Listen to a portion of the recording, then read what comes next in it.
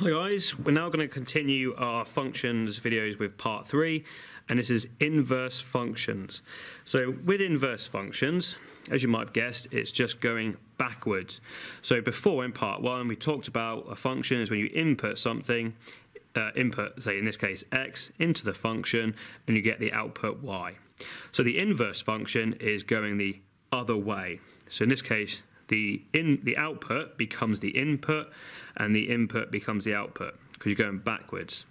And the symbol we use for that is we do the f to the power of minus 1x. That represents the inverse, going the other way. Okay, so based on this is a little trick that I do, it makes things a bit easier. If the input is x and the output is y, I then change it, the input becomes the output. Okay, so what I'm going to do over here with this first example is I'm going to say, right, I'm going to say, instead of saying f of x equals 3x minus 1, I'm just going to call it y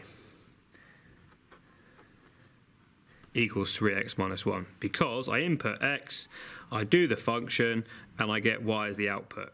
Okay. However, when you do the inverse, the input x and the output y are the other way round, which is what I'm going to do with this. I'm going to swap the x and the y round. So I'm actually going to have x equals 3y minus 1. Okay, so just go over that again. At the minute, I input x, I do the function, I get y. The inverse function, if I input x, I'm going to get y out, but obviously the output is now the input and the input is now the output. So what I do here is I just swap the x and the y the other way around. Once you've set that up, just rearrange it to make y the subject. So again, if you're unsure about how to rearrange equations, make sure you check out the rearranging equations video that I've done. But essentially, to get y on its own, I'm going to add 1 to both sides. So I'll have x plus 1 equals 3y. And then to get rid of the 3, I'll divide by 3. So I'll have x plus 1 divided by 3 equals y. So that's the inverse function, but don't leave it like that, because remember we have to use the symbol there, which is the f to the power of minus 1x. The inverse function just equals x plus 1 divided by 3. Okay, and that's the inverse function. Let's have a go at this one then. So same thing, I'm just going to set that equal to y, because if I input x, output y, so input x, do the function, I get y. Because I want the inverse function, I'm going to swap them around. So the input and so the x and the y swap round. So x equals 2y plus 3. And just as before, rearrange it to make y the subject. So in this case, I'm going to get rid of the 3 by doing the opposite and taking 3 away from both sides. And to get rid of the 2 there in front of there, so that means 2 times y, so I need to do the opposite and divide by 2. So x minus 3 divided by 2 equals y. And again, don't forget to write it out. The inverse function is therefore x minus 3 over 2. And last one for this page, before we have a look at some more complicated ones, is this one here. So again, just set this equal to y.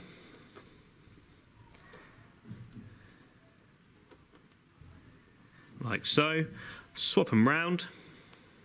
So y becomes x, and x becomes y. And then rearrange it as you would do normally. So the first thing to do here is to expand the bracket.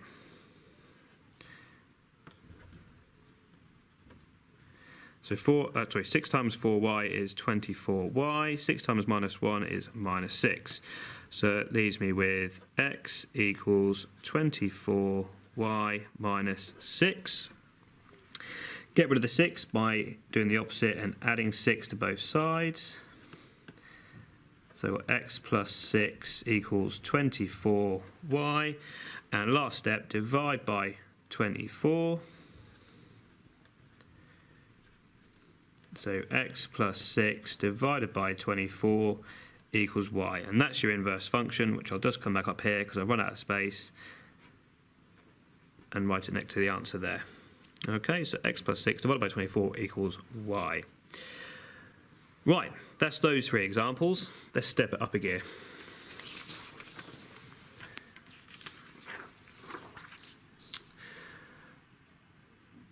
So, in this case, we've got x squared plus 5. So again, set it equal to y. Like so. Swap the x and the y round, because the input and the output have swapped round. So x equals y squared plus 5. And then just rearrange it to make y the subject. So first step there is to get rid of that 5 by taking away 5 from both sides. So x minus 5 equals y squared. And then to get rid of the squared, obviously we square root because it's the opposite. So square root both sides. So square root of x minus 5 equals y. And again, don't forget to put it back up here. So here's the inverse. So it'd be the square root of x minus 5. So don't forget, once you've done that, to make sure you put it back into the inverse. Next one here, same steps. Set it equal to y. Swap the x and the y round. And rearrange it. So I'm going to get rid of that minus 2 first by plussing 2 to both sides. So x plus 2 equals 3y squared. Then I'm going to get rid of the 3 by dividing by 3 both sides. So x plus 2 divided by 3 equals y squared. And just as before, to get rid of the squared, I'm going to square root both sides. I'm just going to come over here for the answer there.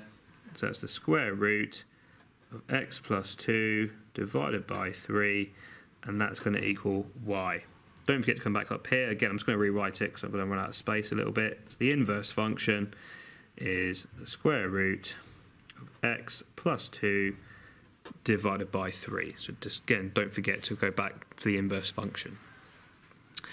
2 more examples. So here we go. Same process. Set it equal to y.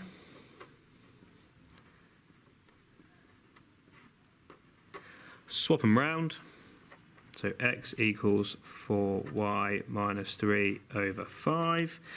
And start to rearrange. So the first thing I'm going to do is times both sides by 5. So 5x equals 4y minus 3. Then I'm going to add the 3 to both sides. So 5x plus 3 equals 4y. Then I'm going to divide by 4.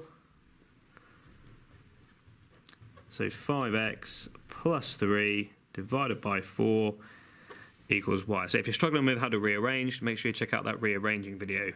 Don't forget to go back up here, or rewrite it down here, but obviously I've got no space here. And so the inverse function is therefore 5x plus 3 divided by 4. And the last one, which is this one here, is my favourite, it's very good, very juicy, is this one here. So again, set it equal to y.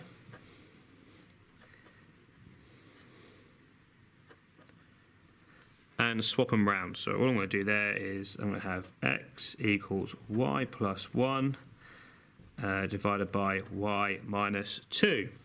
So whenever you're dividing by something like this, times by it. So times by y minus 2 to both sides, which will give me x y minus 2 equals y plus 1. Expand this bracket, so I'll have x, y minus 2x. I'm not going to draw the grid this time because I'm just going to run out of space. But you've seen me expand single brackets before. And then what you want to do is get all the y's on one side and everything else on the other side. So I'm going to take this y over to there. So I'm going to minus y to both sides. But I also want to take this minus 2x, get rid of this because this hasn't got a y in it. So to get rid of that, I'm also going to plus 2x to both sides. What that leaves you with is xy minus y equals 1, and then obviously they've got my plus 2x. Now to get y on its own, because it's currently tied up with the x, all you do is you factorise. So I'm going to take y out, which leaves me with x, don't forget the minus 1 there when you factorise, equals 1 plus 2x. And then you're doing y times this. So to get rid of that, you divide both sides. So I'm just going to come over here and say I'm going to divide by x minus 1 both sides, which leaves me with y equals 1 plus 2x. And I was dividing by both sides by this, so divide by x minus 1. And that's going to be your final bit, because you've now got y to be the subject. So it'll be 1 plus 2x all over x minus 1 as the inverse function. So I'll just go over this one again. If you're dividing by anything, to make sure you times by it. So I'm going to, in this case, when we swap the x and the y's round, I times by y minus 2 both sides, which leaves me with, I should put in it, sorry, that's times by y minus 2 times by y minus 2, which leaves you with x times by y minus 2 equals y plus 1. Expand the bracket. You want to get all of the y's on one side, everything else on the other. So I brought this y over to this side by taking away y both sides. I want to get rid of this minus 2x. So I add 2x to both sides. So I'm left with all the y's on one side and everything else on the other. Once you've got that, you should be able to factorise the y out, which leaves you with y brackets x minus 1. And then to get rid of that x minus 1, you divide by both sides, and that leaves you with your final answer. So hopefully that's explained how to do inverse functions. That's just the way I do it. I think it's quite nice because it links in with rearranging equations quite nicely, as long as you remember at the end to obviously say that equals the inverse function. Hopefully that helps. Thanks for watching, guys.